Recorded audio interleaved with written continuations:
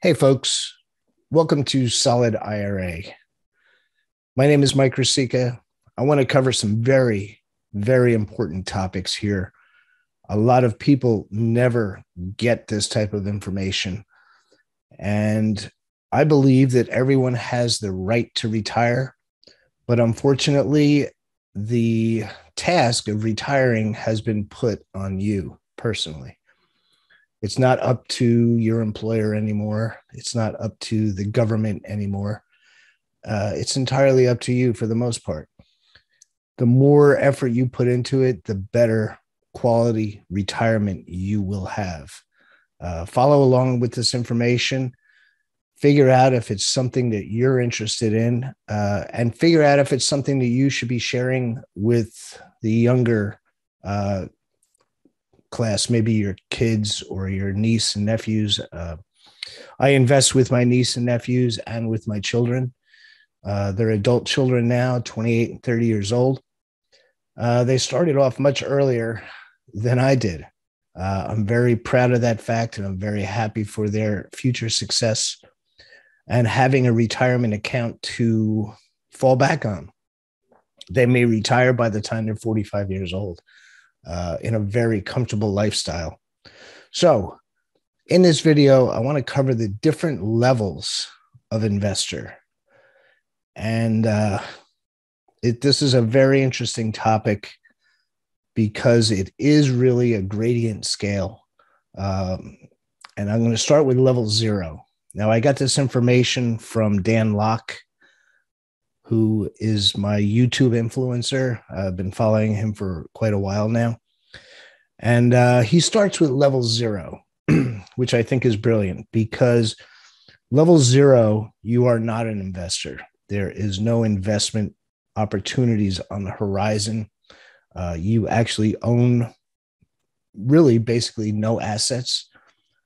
This is where I was out of high school with level 0. My whole conversation revolved around, I'm not making enough money. And unfortunately, a lot of Americans get out of high school into level 0 as investors, and they stay there their entire lives. My father was one of them. He got out of high school, went into the military, into World War II, got out of the military and went to work for the post office. And that was it. He was a level 0 investor, owned no investments. He was forced by my mother to actually own a house. He did not even want to own that house. He didn't like houses. He thought they were too much work. And so he remained his entire life at level 0. I think we all can relate to this level of not making enough money ever and not having any assets and not really looking forward to owning any assets in the near future. I don't know how people get into this rut and they stay there because this stuff's not taught in school. I think that has a lot to do with it. And because it's not taught in school, there really is no awareness of this type of conversation. And so people just basically sleepwalk through life thinking this is the best it's going to be. At a level 0, I need to make more money. Now there's the next level is a level 1 where, I started off at level 0 out of high school. I worked in a machine shop. I wanted more money. I needed to work more hours. Even working extra hours and weekends, I still did not have enough money. And I just thought that was my life. So I moved up into level 1. In my 20s, level 1, I became a borrower. The only way for more money to come into my life, besides my salary, was to get a credit card or several credit cards. I did not own a house. I did not. I had a car with a car loan.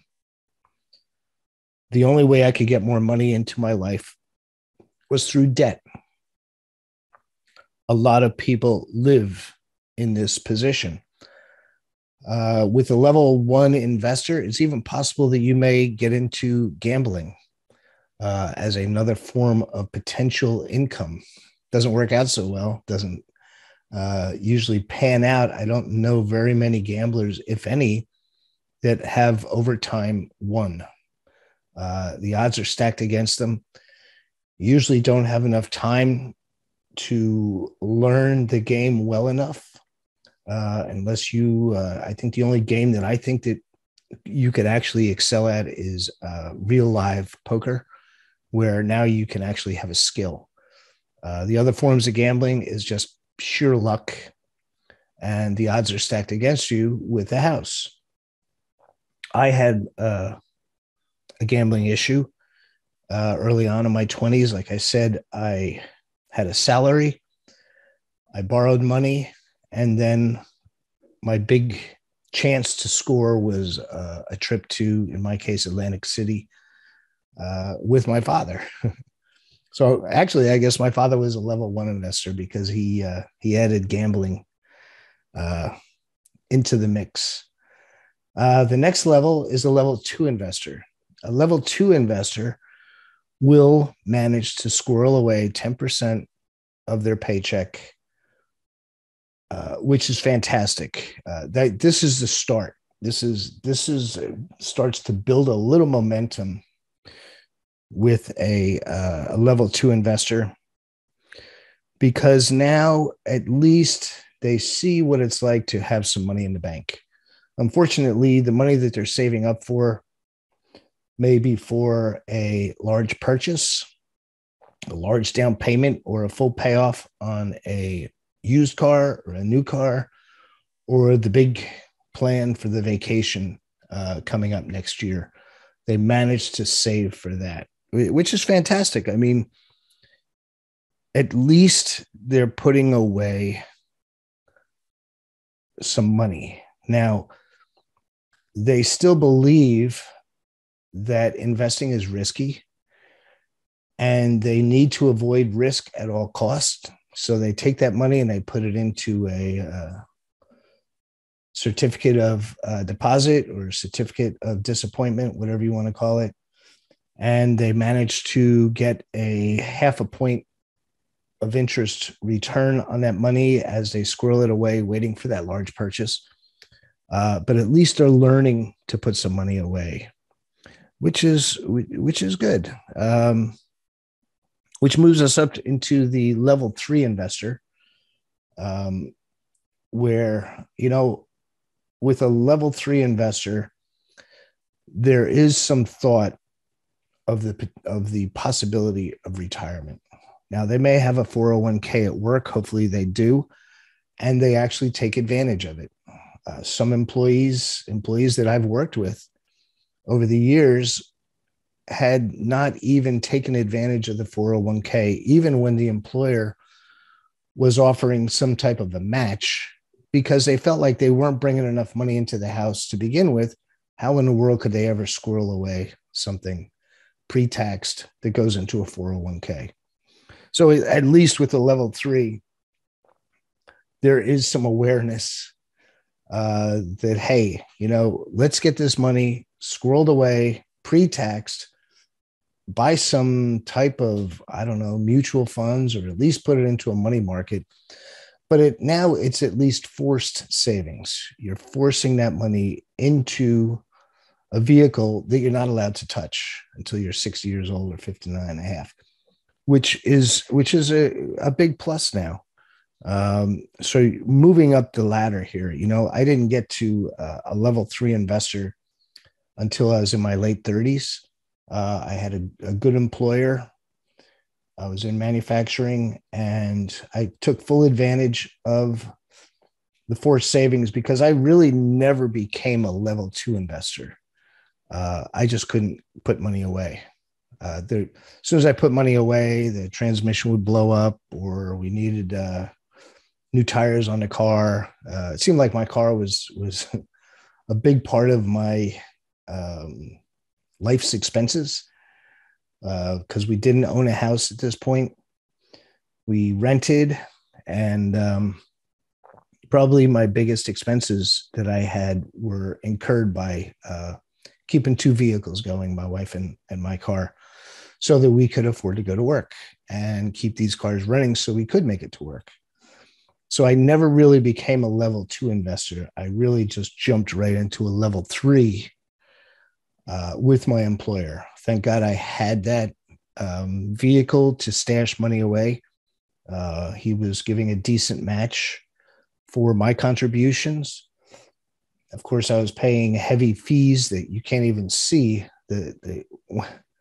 When the custodian of the 401k actually takes their fees out, pretty substantial, but you never get to see those fees. I actually day traded my 401k back in the late 90s before they put all kinds of regulations on it.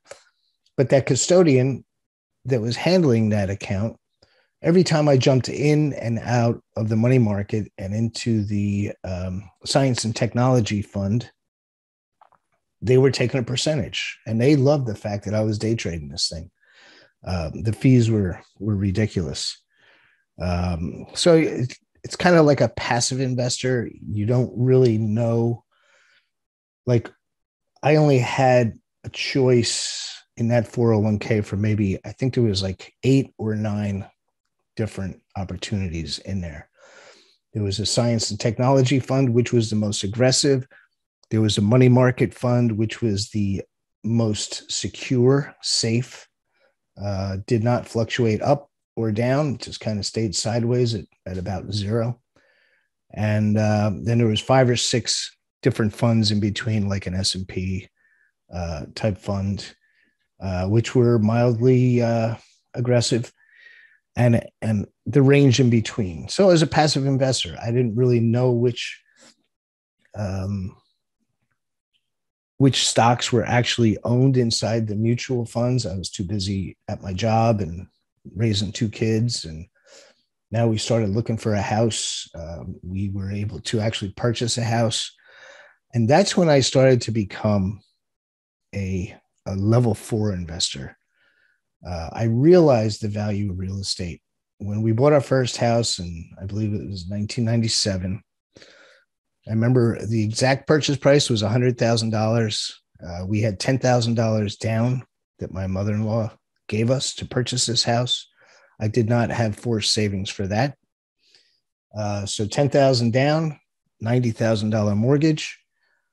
And we were paying PMI insurance because we only had a 10% equity share in that house. So my wife, after very careful consideration, wondered why we were paying this extra $240 a month insurance on something that actually would not pay us in case we defaulted. So the mortgage company told us that as soon as you have 20% equity, then you can drop this insurance policy, which was basically ensuring the mortgage company that they were going to get paid, regardless of whether we paid the mortgage or not. And so we made the decision to spend the $325. This was a big deal back then. $325 to get an appraisal done. The appraisal came in at $140, and we had more than enough equity now in this property. The property value had gone up. And my wife was very happy not to pay the $240 anymore. And I was very happy because I made 40 grand. I didn't do a damn thing. I think we put up a new fence, and now the house had gone up $40,000 in value in less than 2 years. And I got real excited, and I continued being a passive investor with my 401k. I started actively moving into a level 4 investor, where I actually participated now in looking for real estate that would actually throw off income. I remember it like it was yesterday. This was in 1998. I started working with a realtor. I started working with a mortgage broker, and I had a real estate attorney, and we bought our first 2-family house In April of 1999, I had purchased a Carlton Sheets late night TV real estate course. And I got to say, it put me on the map as far as being a level 4 real estate investor. I was actively working on my real estate portfolio now. I was not just a passive investor with my 401k. I was now investing outside of my 401k.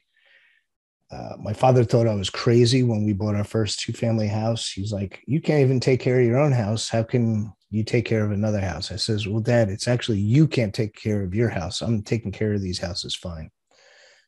And so my Carlton Sheets formula was, if you're collecting $1,400 a month in rent, you can afford to pay $140,000 for the purchase of the house using conventional financing.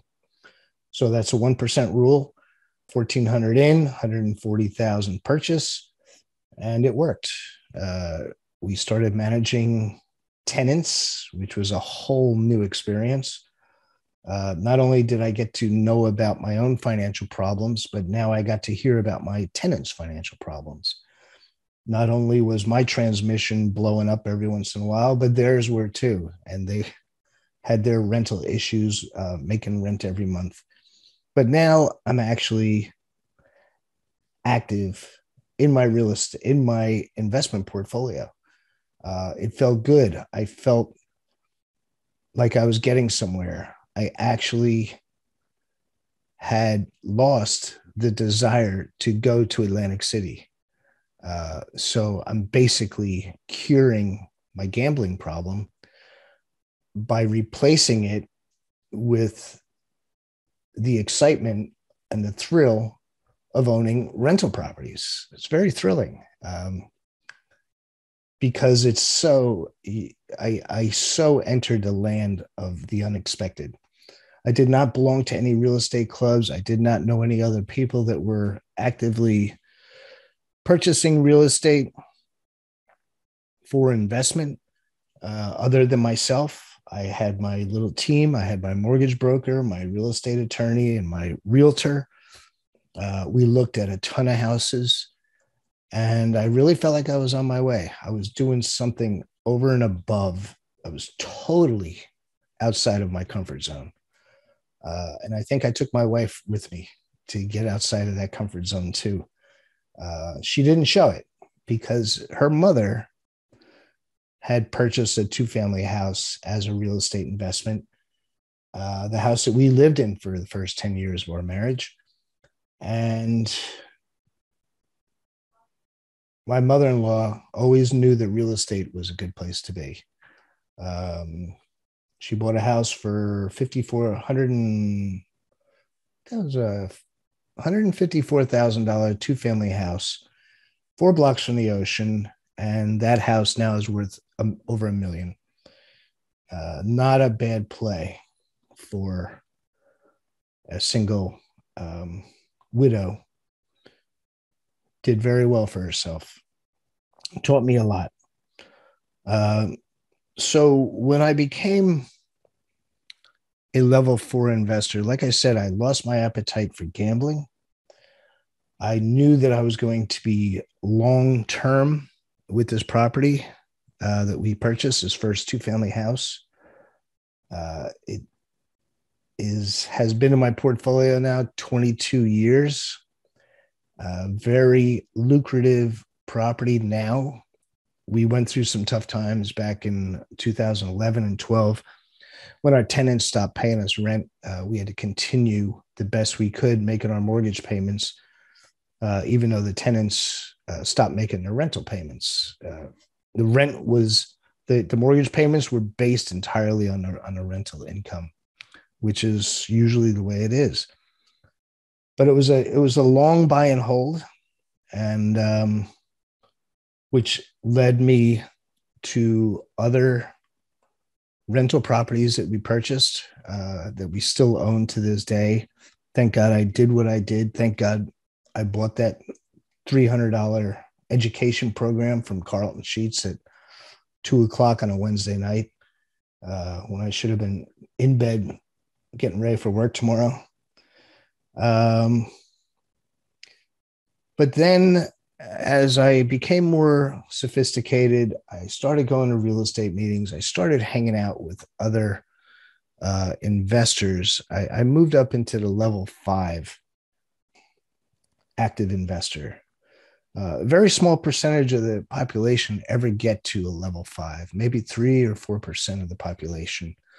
This is the level that I would like to see you get to, and do it in a much quicker progression than I did, because I didn't know about this stuff. I didn't have anybody telling me that there were different levels of investor. It just kind of happened to me naturally. Like I said, I never became a level 2 because I still can't save money. I just don't save money. The only way I save money is by I like to buy gold.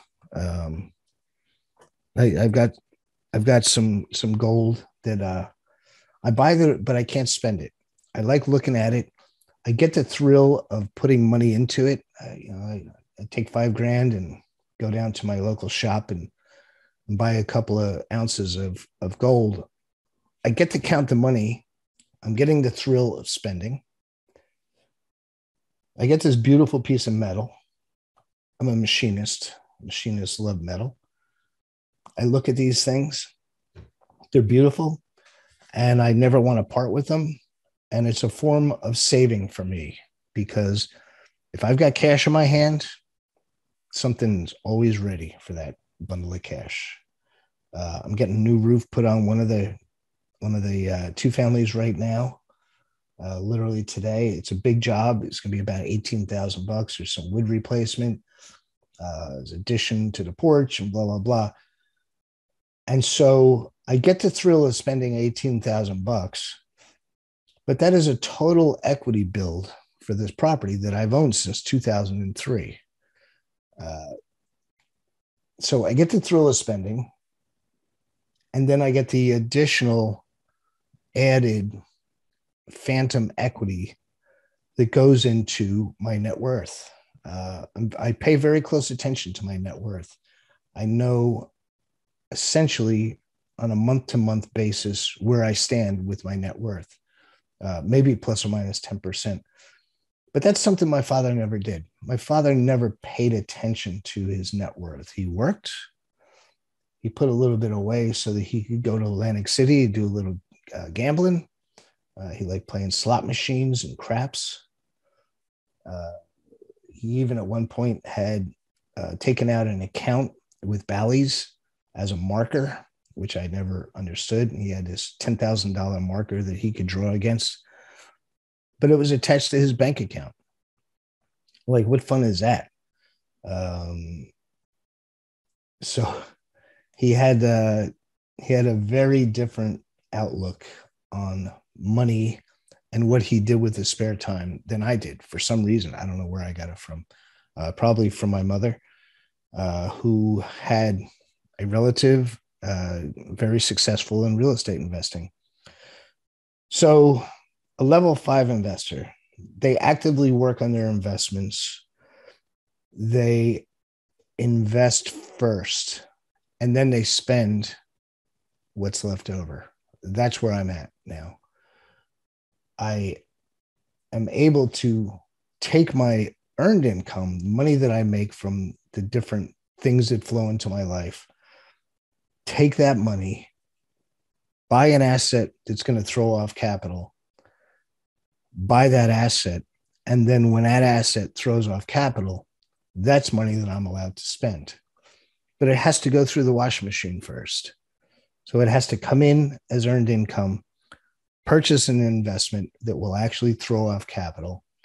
And then when that investment throws off capital, I've got some options now. I can either reinvest it into a new asset that's going to throw off capital, or I can spend some of it, or I can spend all of it on whatever. If I want to travel for 2 months, I go. I use that money that comes out of my assets as income, not for my workable income. I have money coming in from different departments, different multiple streams of income. And When my assets throw off capital, that's money that's discretionary. I can do whatever I want with that. So most people, I hear this so often, it's they don't realize they're putting the cart before the horse. I'll pay my bills and whatever's left over, I'll invest. And yeah, I was in that rut for 50 years. As my paycheck came in, I would pay my bills and then I would invest. The only way that it worked for me was with that 401k. That's forced savings. That's coming right off the top before I even get my paycheck to bring home that gets demolished with the bills. That money goes into the account. Get to that level automatically by buying assets to throw off cash. And that's the level 5 that you want to be at. Instead of investing what's left over after spending, you want to invest first and spend what's left over after investing. So that's pretty much as far as I want to go with investment levels for now. If you can get to level 5 as soon as possible, that's what we're here for. Solid IRA wants you to build up enough assets to throw off capital that you don't need to work anymore unless you want to.